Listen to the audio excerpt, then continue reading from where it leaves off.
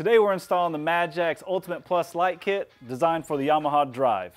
Included with the kit are your headlights, your harness, tail lights, brake switch, a 12 to 48 volt converter, a USB charging station, your horn, a turn signal indicator with a relay harness, and your column cover. Before we begin, I want to remind you to set the cart into tow mode, turn the key switch off, and engage the parking brake. Now let's get started. Before we run our new light kit harness, I'm going to go over some of the connections for you. Up at the very front of the harness, you'll notice a 3-pin red and 3-pin white connector with female bullet connectors attached. These go to your headlights. Red goes to the passenger side. Right off of that, you'll notice a purple and black female spade connector. This goes to your horn. Down a little further, you'll notice a male 12-pin connector. This goes to your relay harness. Next, you'll notice a red, black, and blue wire. The blue wire will go to the purple wire on the relay harness. The black and red are not used. Then you'll see a fuse with a 2-pin connector. This goes to your USB port harness and USB. Towards the center of the harness, you'll notice a red, black, and yellow wire. The red and yellow wires go to your brake switch. The black is not used. Next, you'll see a 2-pin connection. This is for your battery hookups. And then finally, you'll see 2 more 3-pin connections, one red, one white. This is for your tail lights. Passenger side has the red connector. First thing we're going to do is remove the factory floor mat and retain all the push rivets, and then remove and retain the brake access panel. Now we're going to run our harness into our brake access, starting with the tail light pins first. You're going to follow the main cart harness through the hole here behind the accelerator. You're going to pull the harness until the brake switch hookup connectors are in the brake access.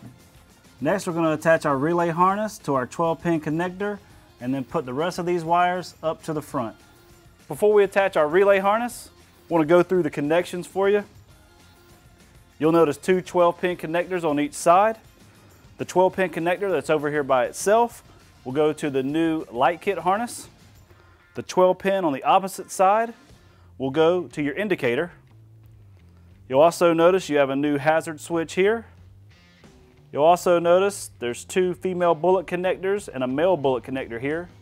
This is for the fog lights or LED light bars on the auxiliary switch for your indicator. And you'll also see a purple wire. This wire will attach to your new light kit harness. You're going to plug in the long end of the relay harness to your new light harness. Now we're going to push the front of the harness up into the dash cavity. We'll come back to this later. Now we're going to take our harness and feed it back in under the cart through the cavity here. Remember, we're going to leave our brake switch hookups in the access.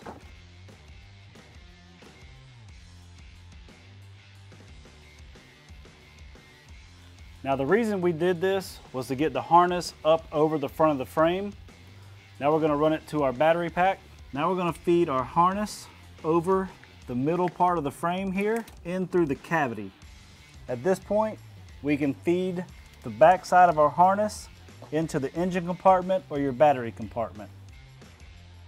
You should have your tail lights and your battery hookups. We're just going to leave these aside for now. We'll come back later. Moving to the front of the cart, we're going to cut out our headlights using the supplied template. On the driver's side, you're going to place the template up here and follow the bottom of the body as well as the curve here on the inside. Once you get the template lined up at these 2 positions, go ahead and tape your template off. Even if you have factory headlights, go ahead and remove them and tape on the template the same way. Now we're going to use a marker and trace the inside of our template. Then we're going to drill out a pilot hole. We're going to remove our template and save it for the other side, and use our cutting tool and trim out for our headlight. If you have a factory headlight in place, you'll notice a few small areas along the template that you'll have to trim. Remember to use safety glasses. You want to make sure when you're cutting out your hole to leave the line, because you can always take a little more, but you can't add to it. At this point, you can take a piece of sandpaper and lightly clean up the edges. And then we're going to test fit our headlight. You need to take a little more off of the top here. We're going to trim it just a little bit more. Now that your headlight fits, we're going to go ahead and attach to the front harness. You're going to reach in and grab the 3-pin connector from your front harness and attach that to your headlight. Then you're going to take the red female bullet connector and attach that to the red bullet connector from your headlight, and do the same thing with the gray female from the harness to the gray male of your headlight. The other two are not used. And then using the hardware supplied, you're going to secure your headlight to the cowl. Now we're going to repeat these steps on the other side.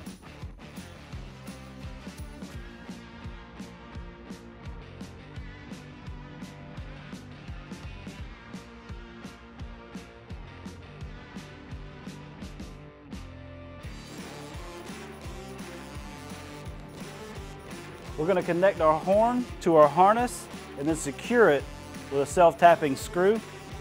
You'll see the black and purple wire from our harness. It does not matter which connector goes to which terminal on the back side of the horn. And just find a good spot on the frame that's free of obstruction and secure it. Moving to the rear of the cart, we're going to cut out the template for our tail lights. With the supplied template, you'll notice that it says passenger side. We're going to flip this over for the driver side template. What you want to do here is follow the bottom side of the rear body and the curve. You're also going to want to come right here to the flat part of the rear body, not the curve here, but right where it turns flat. We're going to tape off our template and then mark the inside. If you have factory tail lights, just hold the template up and see if you need to trim out any more. If not, you can skip this step and install your new tail light. We're going to drill a pilot hole for our cutting tool. Remember to use safety glasses.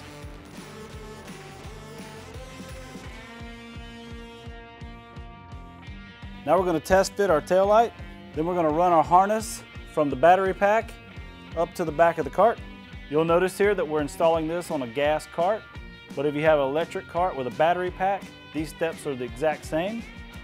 You're going to feed your harness around the outside battery on the driver's side here. You're going to leave your battery converter hookup here at the back of the cart. You're going to take the white connector and feed that over the rear panel of the driver's side. Then you're going to run the passenger side red connector behind your motor or your battery pack across the back. We'll secure it later, and then over the passenger side of the cart. Now we're going to pull our tail light harness over the rear tire well and attach our tail light. And finally, we're going to secure the tail light to the rear body using the supplied hardware. We're going to repeat this process on the other side.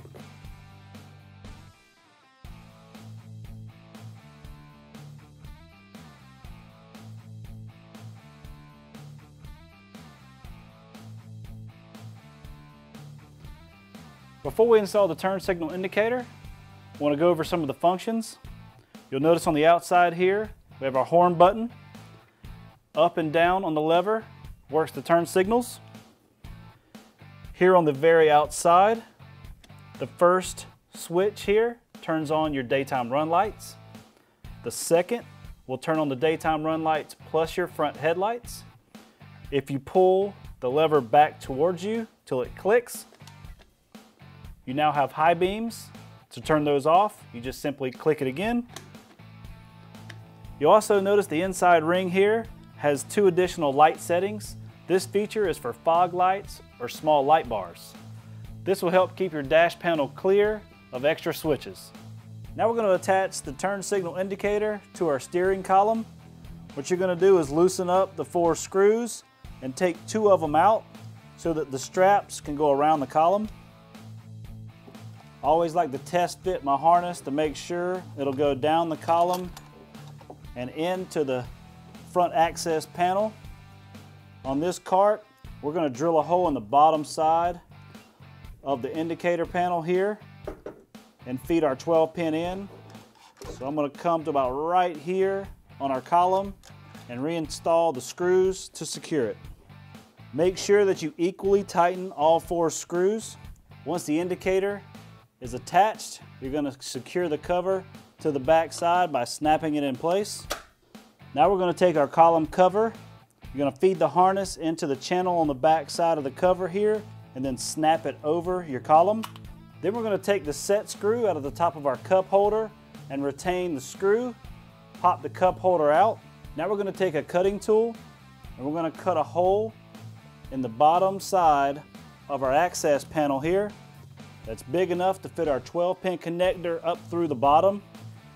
We're going to pull the 12-pin through the access and then reach into the front area and pull up our harness.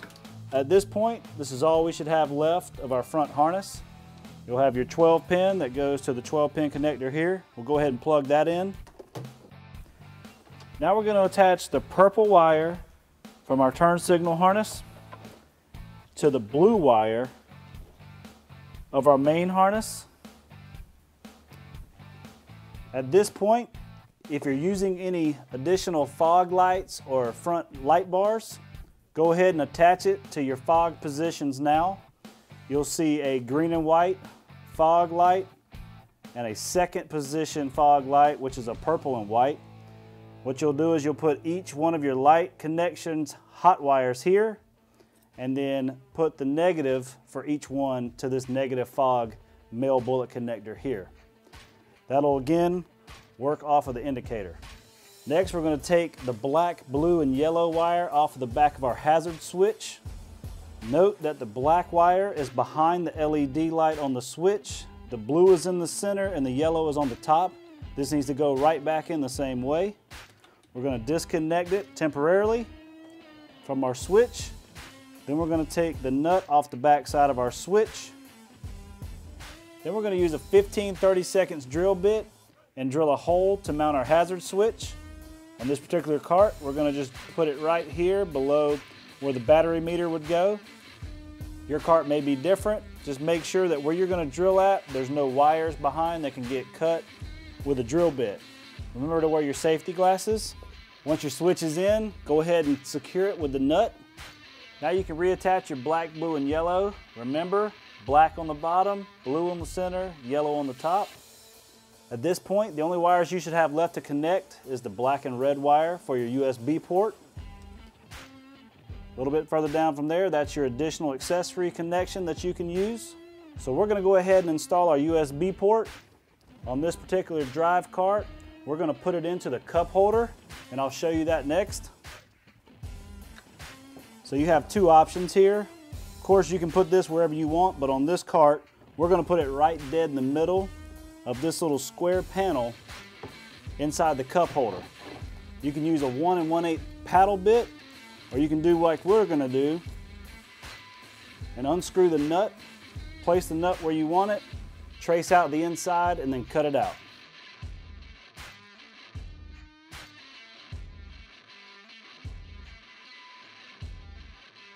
Now we're going to go ahead and put it in and then secure it with the nut that we removed earlier.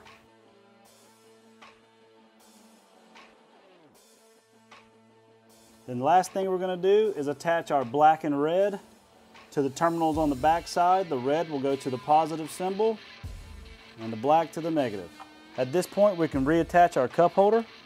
Moving back into the brake access, you're going to disengage the parking brake and chock the wheels. Now we're going to take the pin that holds the clevis to the pedal out and remove the pin. Now you're going to replace this with the new pin. You'll notice that there's some white washers. These washers can be removed so that the pin fits better when it comes to the brake switch. You're going to put it back in as shown with the washers on the passenger side. What you're looking for here is the hole to secure your pin. On this one we can't see the pinhole, so we're going to take this pin back out, take a washer or 2 off, and try again. Once you can see the pin hole, go ahead and place in the pin to keep it in place. Next, we're going to take the switch bracket. What you want to do here with the bracket is mount it in such a way that when the brake switch is mounted into the bracket, that your spring clips over the pin we put in and it's relatively straight. On this cart, we're going to mount it right here to the brake pedal mount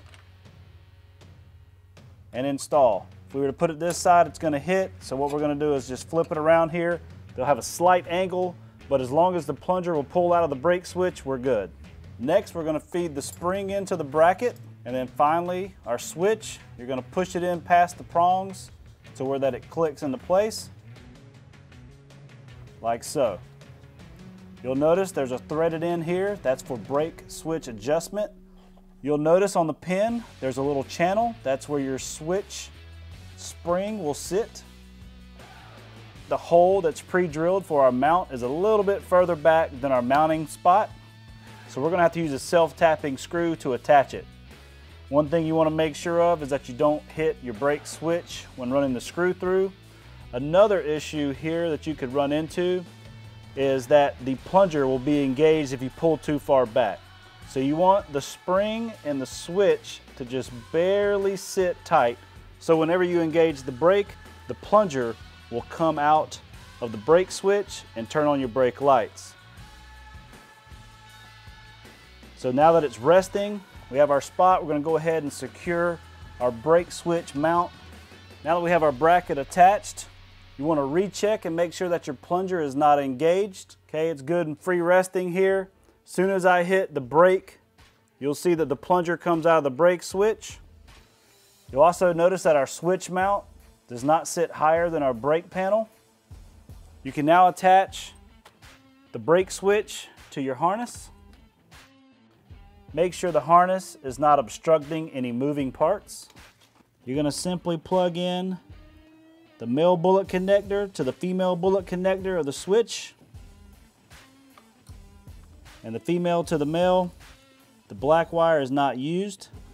We're going to secure this with a zip tie.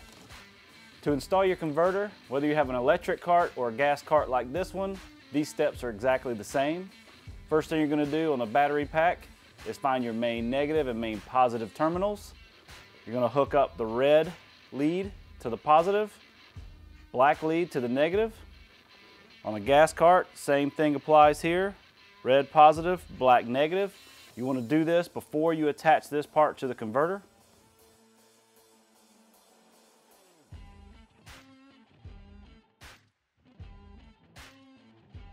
Now we're going to attach our converter to a flat metal surface. On this gas cart here, we're going to use the rear upright of the frame. We're going to use self-tapping screws and secure it. Now we're going to attach the red and black that we hooked up to our battery to the red and black of the converter. And then you're going to take the yellow and black wire with the 2-pin and attach that to the 2-pin that came off of your harness. Now when you plug this in, you will notice a small arc. That's perfectly normal. Now using the supplied zip ties, we're going to secure all the loose wires under the cart and the battery pack and at the front and rear of the cart. Now that we have power to our harness, you're going to move back into the brake panel. We're going to check our brake lights to make sure that the plunger is working at the proper tension. So if you press the brake in, you should see that the brake lights come on. You may have to either loosen or tighten the tension on the brake switch to get the plunger working properly. We're good here, so we're going to go ahead and reattach our brake cover and install our floor mat. You're now finished installing your Madjax Ultimate Plus light kit designed for the Yamaha Drive.